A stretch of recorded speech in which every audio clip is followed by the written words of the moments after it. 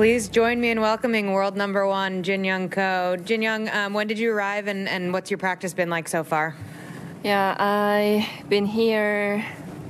I arrived here last Tuesday, Monday after. Did I play last week? No, week off. No, week off. So I arrived here on Monday, and I got here Tuesday, and I started practice Wednesday, and I played a couple days before this week, and I played yesterday and today. What's your impressions of the golf course? Yeah, I heard a lot of histories from this golf course, and I watched it. The Tigers won the U.S. Open, and Gary Woodland, he won this U.S. Open. So I watched everything, and yeah, I really excited to play this golf course. I really wanted to play this golf course. Yeah, I thought, yeah, my life is pretty good because I can play this place. So I think I'm very lucky player in the world. We're going to open it up to questions. Doug on the right, but we'll wait for a mic. Would you have come to a U.S. Open course that early if it wasn't Pebble Beach? Yeah, just greens or a little slower, but pretty much same as this condition. But yes, like starting today, I think getting day by day will be more faster the greens, and yeah. Have you ever come to a golf course so early here to prepare? No, it's first time. Just because it's Pebble Beach? Yeah, just I wanted to enjoy the views, and I wanted to eat oysters in San Fran, so I got early. Lastly, what did you find to be the hardest shot?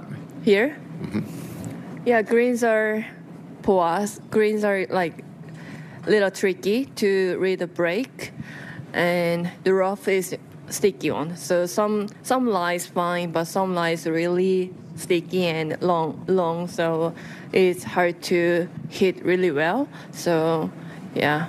What's the hardest hole? I think number 8. Mm-hmm. Jordan's, yeah, just before the Steve. Did you look over?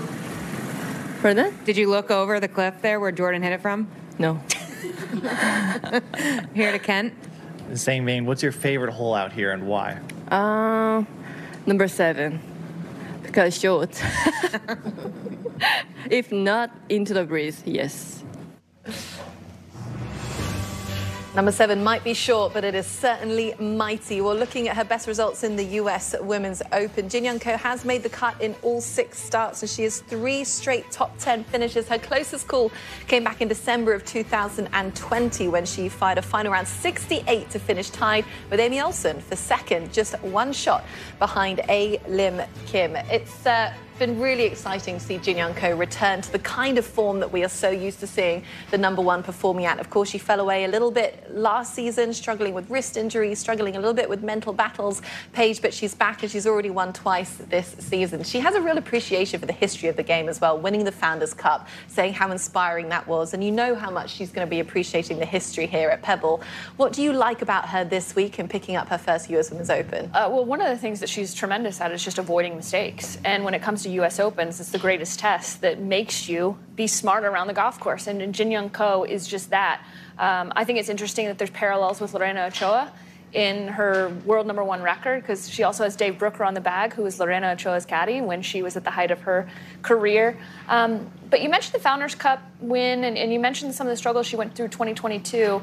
And when I think about her in this season, I actually think back to the first win of the season. I believe it was Singapore. And she was asked about it afterwards, and she said, this is the most important win. They said, compare this win to any other win. She said, this is the most important. They said, why? She says, because of the struggles I went through, because of where I had to come out of. And you don't you don't often hear players talk about it, but Jin Young Ko is quite refreshing in the press room. Very honest. And it to me, when she said that, I immediately thought, okay, what's next for her? Because she's got this renewed sense of appreciation from where she's come. Yeah, she is terrific to listen to. Maybe wants some oysters, too. Yeah, she's funny. She's got a great sense of humor. Yes. You know, look, I look at her in the U.S. Open, and I think, you know, a bit like we were talking to Roseng earlier about carrying around all that expectation. She's gotten off to slow starts in her career in the U.S. Open. Even the year where she finished second in 2020, she started off with 73. She was in 55th position. She's averaged right at 73 in her career in the first round of the U.S. Open, and yet she continues to play great golf in the U.S. Open, but she's playing catch-up. So I look at her first round as, look, you know, you go out there and be the same person in the first round that you hope to be on Sunday, and it just, you know, she played okay last year in the opening round, but other than that, she just really hasn't played particularly well in the opening round. So that's dealing with expectation. The golf swing we know is there. Some mind-blowing things that she's done in her career. To go 114 holes without making a bogey, Tiger Woods never did that. To hit 66 greens in a row, you know, that's machine-like stuff. You know, humans don't do that stuff. But I think what came clear, listening to Amy Olsen talking about balancing her scholastic achievements with her athletic achievements in college, was there's just no secret. It's just hard work. At the end of last year, she was disappointed with it, but she went to Vietnam for a month to do two things: to meditate and to work on her golf swing, to work with her coach, Si Woo Lee, you know, who is, that's where he makes his camp, in Vietnam. She went there for a month to find sort of this solitude and get back to the type of golf that she was playing really in 2019. You know, she's gone now with her talent, 13 majors without a win. That's when you hold them to different standards, when they have talent like Jin Young Ko does. What's neat about her, too, is that, as is true with a lot of great people, is that when the bell goes off, they're ready to go. And it doesn't matter whether she's here a week and a half ahead, as she actually was at Baltusrol 2 weeks ago at KPMG. She got there a week ahead of time, and Amy Rogers, our Amy Rogers, asked her about it. She says, well, how did that help you? She goes, it didn't. But then you go back to, she won Tour Championship, having not hit any range balls ahead of time because of the wrist injury. She also, at Founders Cup this year, every single day that week talked about how tired she was.